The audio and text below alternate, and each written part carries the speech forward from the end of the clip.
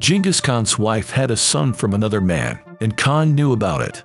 Genghis Khan's wife Borte was his main advisor. Without her, Temujin would not have become the great Khan.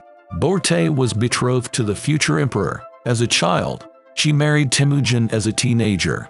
Soon after the wedding, his camp was raided.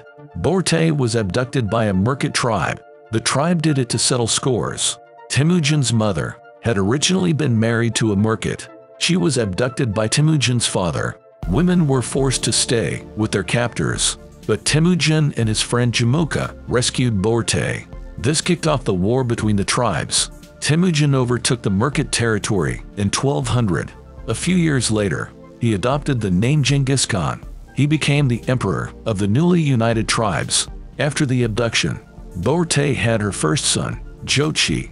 Jochi was the biological son of her Merkit captor. Genghis's second son attacked Jochi as a bastard, but Genghis forbade anyone to doubt Borte's faithfulness.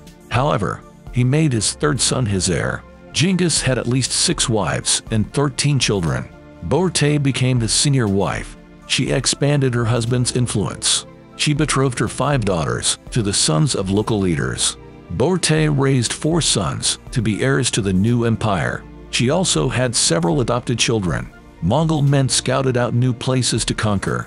Women managed permanent encampments. They also supported warriors in the battle camps. Senior wives managed their own ordo or households.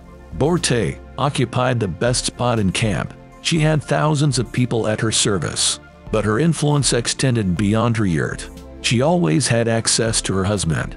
Genghis took her advice on politics and military strategy. Borte foresaw the betrayal of Genghis's friend Jamuka. She advised her husband to break off their friendship. Genghis defeated Jamuka in battle and had him executed. Teb Tingiri was Genghis's close companion. He had predicted Genghis's rise to power. For that, Teb got a position in the Khan's court. Once, Teb publicly insulted Genghis's brother. Borte insisted that Genghis punish the shaman. This was a way to reinforce his authority. Genghis conquered more and more territories. Borte ruled those that remained in Mongolia. At 28, Borte became the Grand Empress. Her duties expanded to the whole Mongol Empire. Borte would welcome Genghis's visitors. Commanders and shepherds alike reported to her. She talked to merchants about economic activity. She coordinated seasonal migrations. Mongol households were mobile, but they weren't compact. Women drove a long line of carts, drawn by oxen or yaks. Borte traveled with hundreds of wagons. She had to transport thousands of animals. The women would set up the yurts in the correct order. Without them, the warriors would have had nowhere to return. Borte's life is still unexamined. She and her contributions have mostly been forgotten.